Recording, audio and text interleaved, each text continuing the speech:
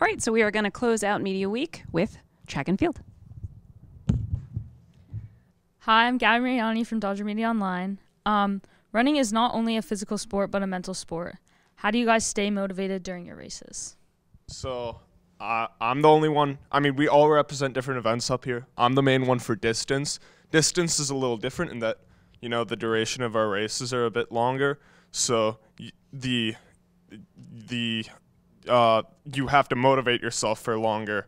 But really, the thing I do is maybe I'll keep saying positive thoughts, maybe play a little song in my head. Just keep rolling, one foot in front of the other.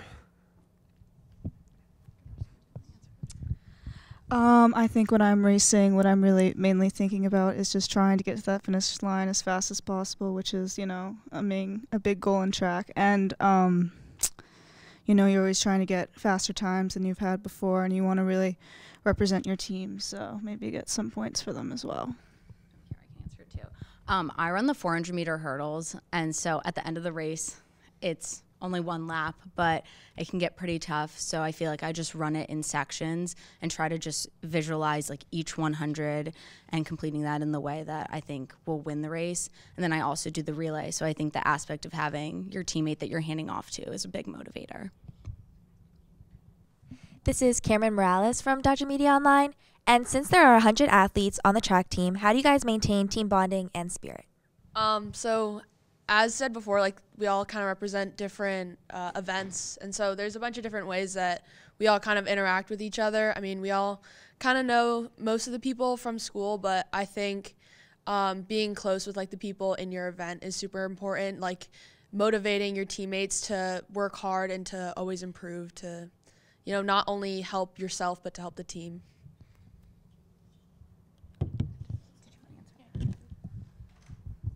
Also, with the drills and different activities that we participate in, it also helps create a lot of bonding.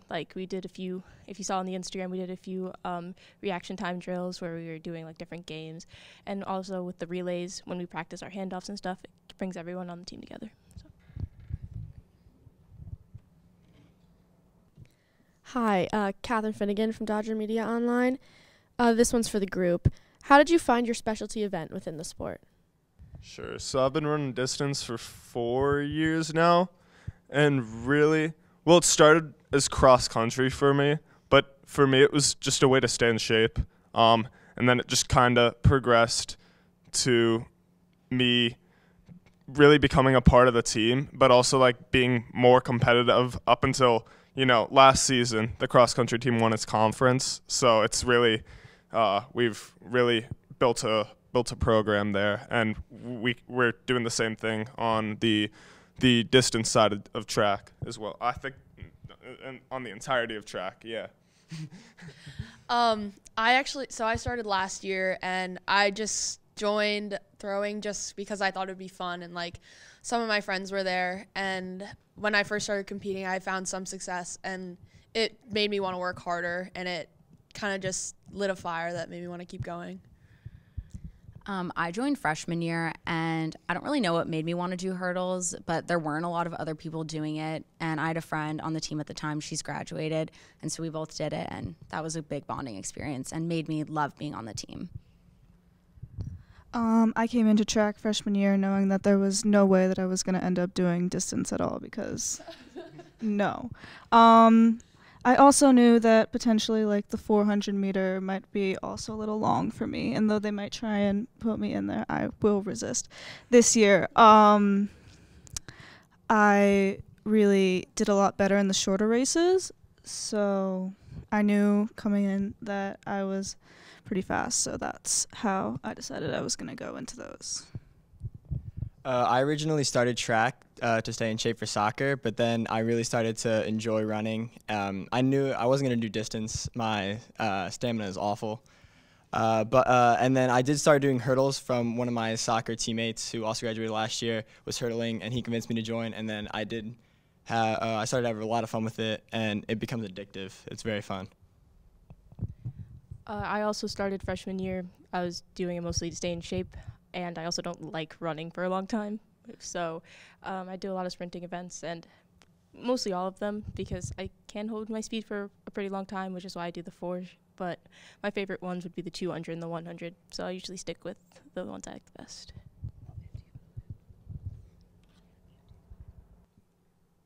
This question's for Cressida and Thomas. Considering you both do hurdling and sprinting, how do you balance both events? Okay, so with races, normally for the 400 hurdles at least, that's the first race, especially in the spring. And then some of the winter races, there isn't a longer hurdle race. So in the winter, it's easier to prioritize sprinting races and then doing the 55-meter hurdles to stay in shape and like get ready and have your technique for the spring. I mean, I think most people for winter track are working towards their spring season. So for me, that balance is easy, but during the meets, like my 400-meter hurdle race will be first, and then I'll have a wide stretch of time before sprinting. And a lot of the techniques I use for hurdling, I'm building with my sprinting, so everything kind of correlates to one another. I think in practices, we do a really good job, or the coaches do a really good job of splitting it up to where like you're sprinting enough to where you can do good in sprints, but also you'll be fast in hurdles, and then doing enough practice to where you'll have good enough form and be good enough to also hurdle at the same time.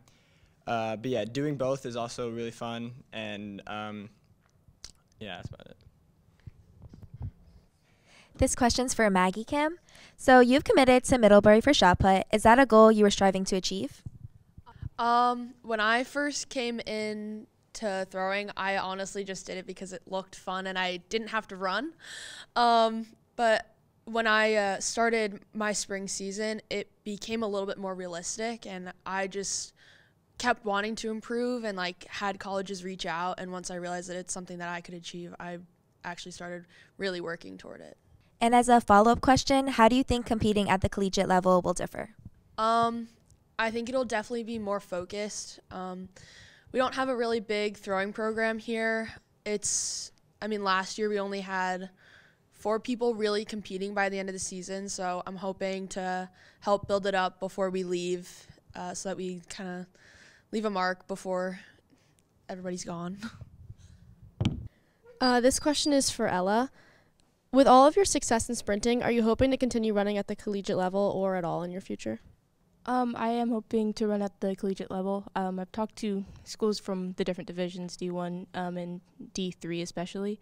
I'm just trying to decide if I'm going to lead with track or I'm going to lead more with my major, because my major is in audio engineering, so it's a bit difficult to find somewhere I can do both track and my major. So still looking. I'll hopefully have my decision by the spring though.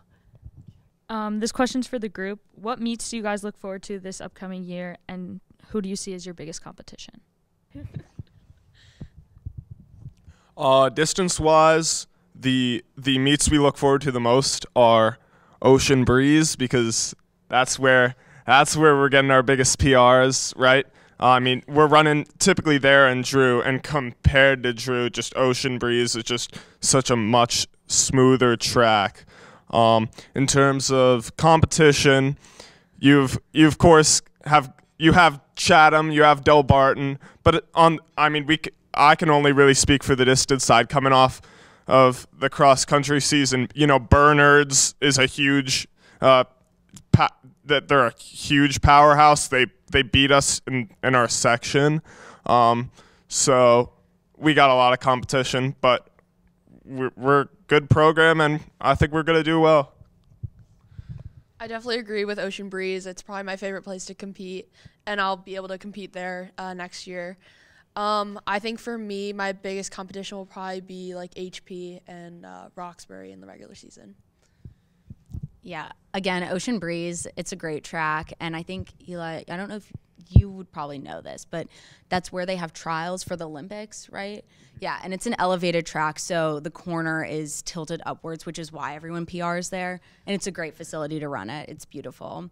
I think our biggest competition last year, there were some really strong girls from Par Hills who were running all the events, which was intense competition.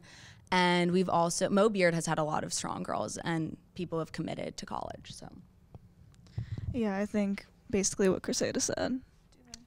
Yeah, so of course Ocean Breeze, but then of course like on Saturday is our first relay meet, so We're running a 4x2, so I'm really hoping we do good there to see if we're competitive enough to do something in counties and stuff like that. And then, yeah, basically all of those schools are our huge competitors. Yeah, I agree with that. Ocean Breeze and Ocean Breeze and Morris County relays and Morris County championships. Those are always going to be the toughest competition. I think also Randolph will give us a really a pretty tough tough competition, I guess, for our relays teams, because we're going to hopefully do a 4x2 and likely a 4x4. And then we also have Morristown, which also is going to be very close to us in the 4x2. So we're hoping we can get good times at this meet and hopefully get a good run for maybe top 5 in the Morris County Championships. Thank you. I appreciate it being here. A couple of individual questions. Maggie, where did you say you're committed to? Middlebury? Yes, to Middlebury College. So you shot put, discus, and javelin? Yes. We actually have another thrower committed there as well for the same events. What's her name? Oh, it's Andreas Panagos. He is our lead male thrower, mostly for shot put and discus. Do you have a favorite of your 3? I definitely like discus the best, but I am best at javelin. Shot put is my least favorite, but I like competing in the winter. So. And Ella, you mentioned you're so soft-spoken, I couldn't hear you. What is your major that you want to have in college and you're trying to match up with? Audio engineering. With track, and this could be for anybody, with track having such a variety of events in different spots, different times, or at the same time, do you ever find it difficult to try to support your teammates in what they're doing if you're focusing on your own event? Because of the way the meets are set up, oftentimes if you're a sprinter, you're not sprinting and you can watch the distance races. If you're a distance runner, you have time to watch some of the sprint events.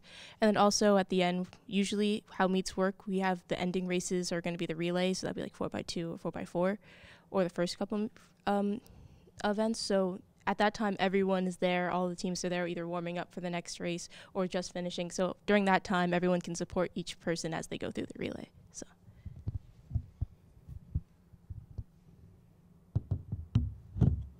And not everybody has to answer this, but I'm just curious if you could compete in any event not one you already compete in, what would it be? I would love to pole vault, but I don't think I'd be very good at it. And the one day that they were doing practice for it, they weren't jumping in the air, so I immediately lost interest. So safe to say, I stick with sprinting and hurdling. I think it'd be pretty cool to be able to run like a 55 or to hurdle, but I just don't have that type of athleticism. So, do you want to answer? I'd probably do 200, 400 mid distance. I'd go down one level. I wouldn't go all the way down to sprinting. I don't know.